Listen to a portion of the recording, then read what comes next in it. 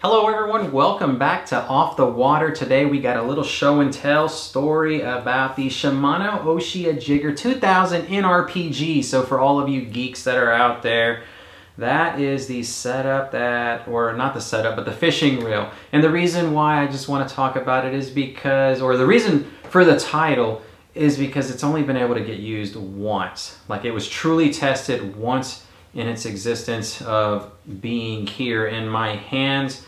And it's just kind of sad. And that's the reason why I just want to kind of show it off, because y'all rarely ever get to see this fishing reel right here, mainly because we just don't have the type of water that is needed in order to truly put her through the paces. And I mean, just taking a look at her, look at this handle right there, check that out. Isn't that just crazy? That is a lot of firepower. That is beefed up. I mean, you got a really good grip. So let's turn to the computer screen right behind me. We're gonna go over to the website that you can go to possibly purchase this if you're interested in something like this. I don't know why you would, especially if you're my Texas audience, because you really can't use it unless you go abroad. But nonetheless, we're gonna turn over here and let's check it out. So I purchased it from Digitaka, and that's a Japanese online retailer. I'm not sponsored by those guys, but just letting y'all know, if you want some Japanese market equipment, you can go to this website and they got super fast shipping. Here we go. So for the Shimano, here we are, the Ocea Jigger right there. And let's go down. We're gonna find the 2000 NRPG. Check that out right there. So everything is in like Japanese money, but the conversion rate for the US right there, $438. Again, the title, is she worth it? I'll let y'all decide. I already know what my decision is, but yeah, that's her. Isn't it just gorgeous? Let's take a look at some of these photos. That's okay. Free shipping, that's a plus, right? Especially if you're gonna buy one. Yeah, just phenomenal. Look at that.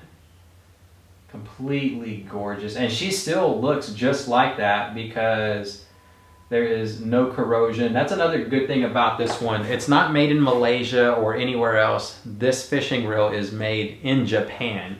So you're paying for a super quality product. Let's get a little bit more information. We're going to go over to Shimano's website.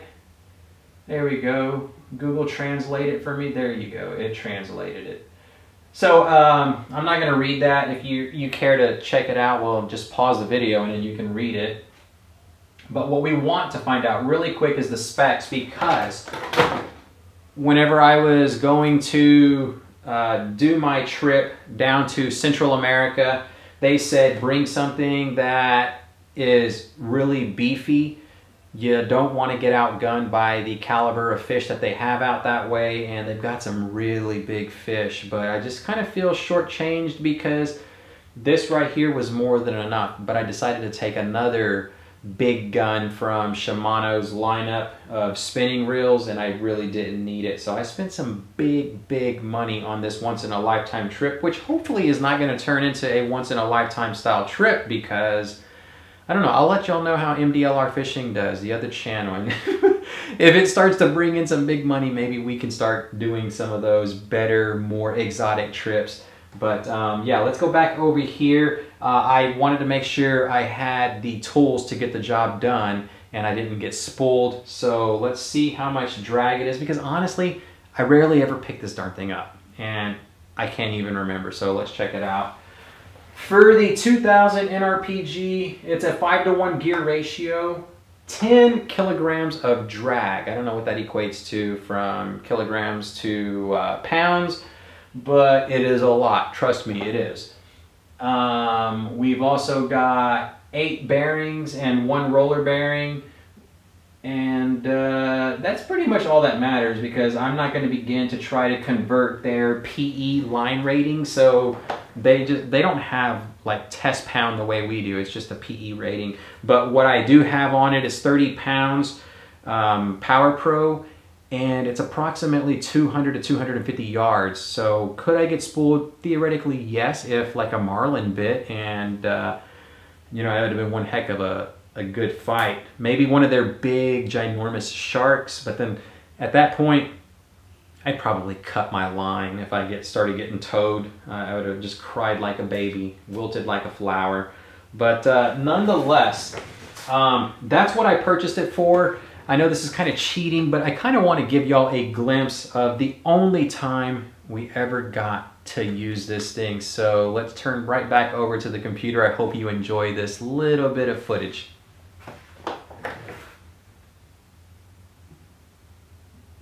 Is today going to be the day? That's the question, right? Running out of opportunities. 2 more days fishing left. Coming out here as hopeful as I was on day 1. It's go time. Put the kayak right by the water. Getting them up now. That right there. Around in circles under the Conquest went to Panama. I used it for catching my bait. Definitely don't want this guy. Puts up one mean fight though. Look at that. Bonita. That is a huge bonita. Pliers. We get them unhooked and throw them straight back down. 87 feet. I'm not going to let them go all the way down though. We'll keep them right above the top because that cabera or rooster, whatever it is, may just grab them and run right through the rocks. I think I got something on. Yeah, definitely have to have something on.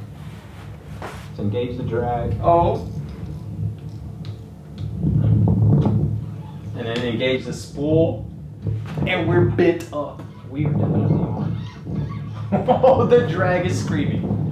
Oh yeah, that's a puller for you. Just completely turn the kayak around. That's a puller.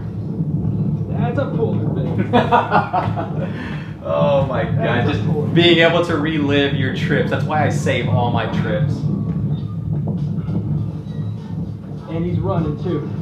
Oh, I hope this is my rooster. Please. It's the beauty of editing. You ain't got to watch the whole boring fight. To y'all it would be boring, but to me, oh, I could watch the entire thing as it happened. The leaker already? There's no way this is a rooster. Oh God, yes.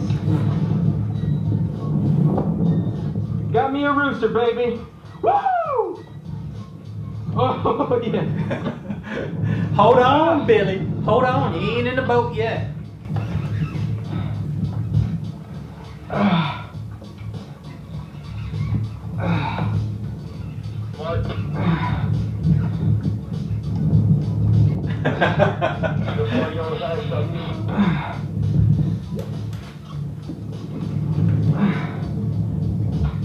Come on, baby. Oh, yeah. All right, that's it. We're going to stop it right there. Okay. So if you care to watch that trip, it's going to be linked in the video description down below. I highly recommend you go over there, especially if you're hard up for entertainment right now. Is this fishing reel worth the money that I spent on it? No, because it doesn't even really get to get used, and it's like one of those reels that's meant for a tiny rod where you're just doing a lot of up and down vertical jigging. I can use it out there at our jetties, maybe if I'm on the kayak, but the deepest that we've got is, if I'm lucky, 30 feet, and that's the Freeport jetties. You'd have to go like all the way down towards the end of the Galveston jetties, and the north one is the only one that I've ever went to the end, and it's just, you don't have the depth. I mean, I could go after bull reds and jack crevalles, but it's not meant for like casting. You could probably get like maybe a 20-25 yard cast out of this before bird nesting. Hopefully, like it would never bird nest because it doesn't got to go through a level wind or anything like that. It's just strictly your thumb. And as y'all saw through the photos that we went through really quick, it's just not meant for like a bait caster style. Very narrow spool to be able to control everything. It's all one tight little package. Super sexy fishing reel. but definitely not worth the money that I spent on it, because it's just here collecting dust. It's a nice icebreaker, conversation starter piece, especially whenever a company who loves fishing comes in and sees the office and they're like, oh, the fishing reels and stuff like that. When you see something like this and then you see a handle, whew, they're like, that is a big one. I'm like, you're darn right. What are we talking about? But when they see this, it's just, it looks so beautiful, and I want it to have a little bit of the limelight, so that's why I'm doing the show and tell. Hopefully y'all like videos like this. Maybe if you do, I will figure some type of a platform out, and we'll just talk about it a little more, show you how the reels have been used, like their magic shining moment, and like just the being of their existence. This is why we purchased this fishing reel, and like just some of the best catches. So yeah, that's gonna do it. Am I gonna get rid of it? No, not at all, because if I ever do get to travel abroad and I need some serious firepower, this girl is definitely gonna get the call. So again, go check out that series of videos, and you'll get to see what it was like in Panama and the very extreme firepower that I took with me. A Shimano Stella went out there. I purchased that, but had to take it back because Cabela's ruined it before I went on the trip, which is a long story. I don't even think I put that in the video.